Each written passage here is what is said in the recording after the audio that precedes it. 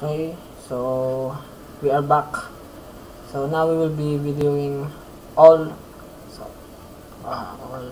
So not all. So because we're aiming 1,000 plus YouTube videos. We already did this, I think. Okay. So now we'll be doing this from the start. Okay. So just help and navigation tips from the packet tracer.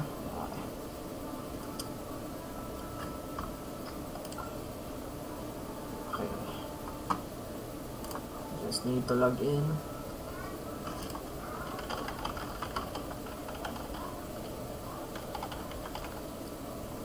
Okay.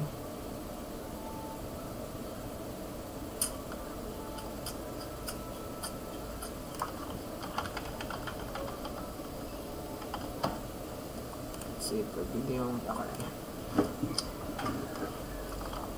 Help and navigation tips. Okay. Guest. Email.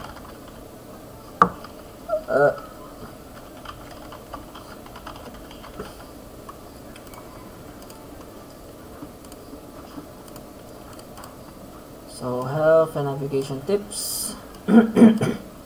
So there. So this is very nice topology. So we have the internet here. Okay. Okay. Let's see. So path tracer help and navigation tips. Objectives is the overview of the path tracer program. So the background is this is the path tracer fun take-home flexible program that will help you CCNA studies. It allows you to experiment with network behavior, build network models like this one, and ask what-if questions. So in this activity, you will explore a relatively complex network that highlights a few path tracer features. So while doing so, you will learn how to access help and tutorials. You will also learn how to switch between various modes and workspaces. You may need to adjust the window size of path tracer to see it all. That's necessary, so you can use the zoom in.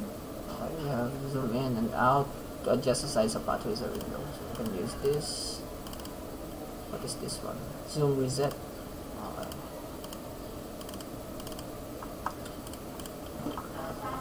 Okay, so step 1 is access the packet tracer help pages, tutorial videos, and online resources. So access the packet tracer help pages in 2 ways. So we have the first one is we can just click the question mark here on the top right. Okay, and we will be redirected to a page. So it's an HTML page. Okay, so you can see we have the accounts. Okay, getting started, the interface. Okay, some help features of path tracer. Okay, so workspace basics. So we have the logical, the physical, okay. Devices and modules. You can also see the routers. Okay. So okay, so that is the first way. But you can also click the help button here and the contents. Okay, we're also redirected to this page.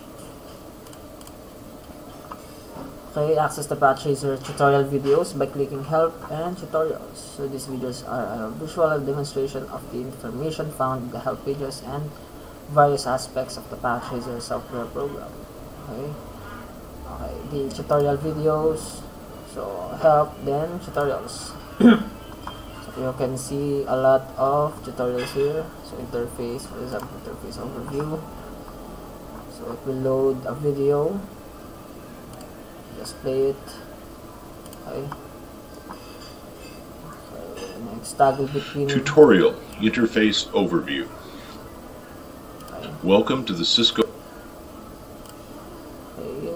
There's a lot of videos here. So for your configuring device, the logical workspace. Yeah.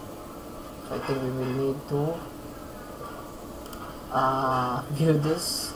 So when you are creating a network, clustering a network topology. Okay. There's a lot of videos here that we can learn. Okay. Toggle between real-time and simulation modes. Okay. So this tab here is the real-time. Okay, in real-time mode, your network is always running like a real network. Whether or not you are working on the network, your conversations are performed in real-time, network response in near real-time. Okay, we also have the simulation mode. So just beside the real-time. So in simulation mode, you can watch your network run at slower pace, observing the paths that data takes, and inspecting the data packets in detail. Okay, we can expect the contents of data. Okay, let's see. So in simulation mode, we can click the play. So as you can see, we have a PDF here. You can examine the PDU, the outliers. The STP process and out configuration. View the device and capture. Oh, okay. We also have this, the steps. Okay. The in layers. Switch receives the frame. Okay.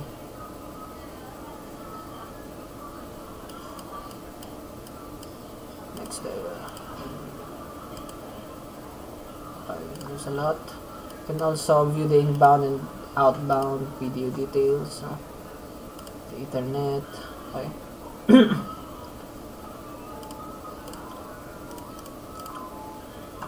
So toggle between logical and physical views. So you find the logical in the top left corner of the path tracer interface. So you can see here. So we are currently in the logical workspace where you will spend majority of your time building configuring, and investigating and troubleshooting networks. Okay.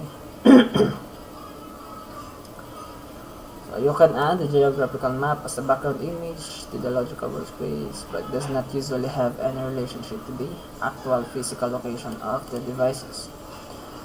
So click the tab beside the logical to switch to physical workspace. The purpose of physical workspace is to give us physical dimension to your logical network topology. It gives you a sense of scale and placement, how your network might look in a real environment.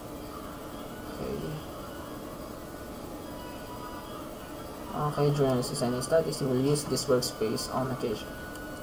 Probably we'll be using this physical here. Real time. It's too amazing. Okay. So intercity, I think. Navigation panel, what is this? Okay. We will be doing this. The back level, create new city, new building. The city here. Wow. Just wow. Yes.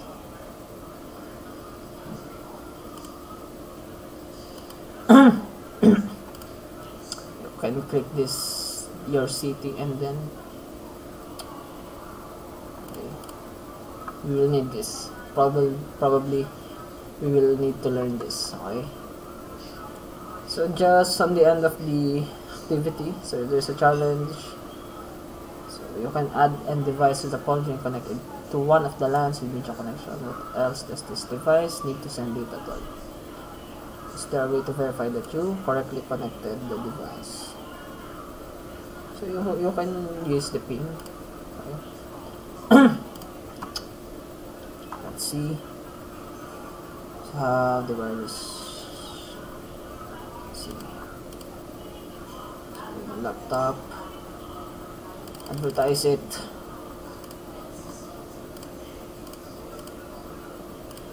So there's a wireless LAN controller. Let's see. PC wireless. Okay. We need module. Okay. Stop. PC wireless. Fresh.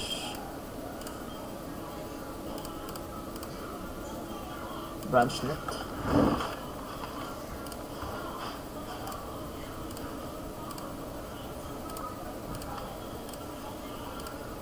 Already connected. Let's see if we can ping the guest. What? We don't have. Let's see if we can request BGP. Okay. 172.16.03. This is over.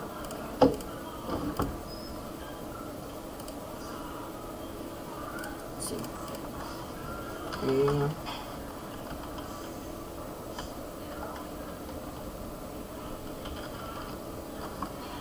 Can ping that intermediary device like router. But I think this is too advanced. Okay. Adding a router. Then instance of path tracer. So this is just challenge. So we can do this through the course. Okay. And that's it.